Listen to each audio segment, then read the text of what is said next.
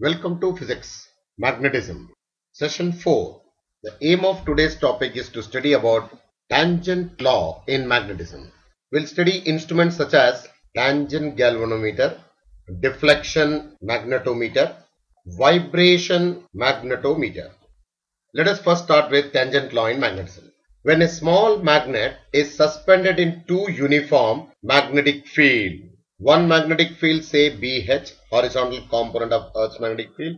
Another is due to bar magnet or due to some other reason. This is the magnetic field B.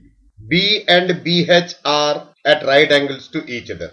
This bar magnet, which is freely suspended, comes to rest at an angle theta. This is theta.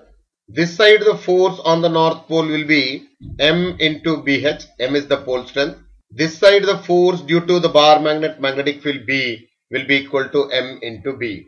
So in equilibrium, MBH sin theta should be equal to MB sin 90 minus theta, or B is equal to BH.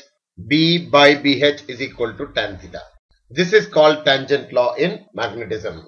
When a small magnet is suspended in two uniform magnetic field B and BH, which are at right angles to each other, the magnet comes to rest at an angle theta.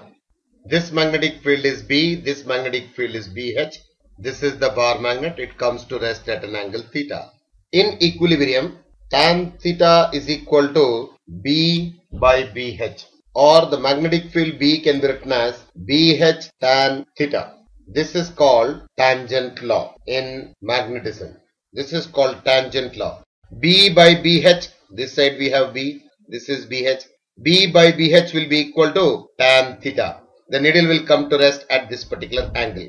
So B by BH is tan theta, B is equal to BH tan theta. Deflection magnetometer, tangent galvanometer all works on the principle of tangent law.